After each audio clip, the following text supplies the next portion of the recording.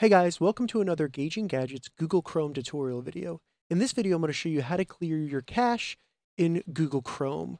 So doing this can be useful if you're having issues with any websites, or if there's been an update and you're not seeing it, and you've been told that you have to clear your browser cache in Chrome. So let's go ahead and get started. The first thing we need to do is simply open up Google Chrome, then go into the top right and select the little three dots to open up the menu.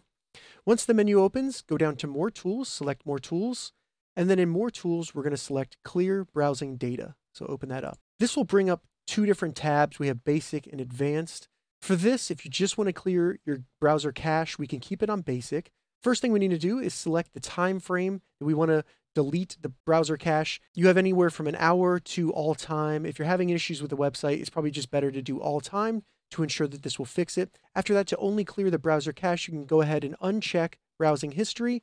And then I recommend leaving cookies and cleared images and files checked. Leave these two items checked. And then when you go down to the bottom right, select Clear Data. And you have now cleared your browser cache in Google Chrome. All right, so that's how you quickly and easily clear your cache in Google Chrome. If you have any questions about this, leave a comment below. I'll get back to you as soon as I can. If you'd like to see more Google Chrome tutorial videos, check the links in the description. If this video helped you, give it a thumbs up, and please consider subscribing to my channel, Gauging Gadgets, more gadget reviews and tech tutorials. Thank you so much for watching.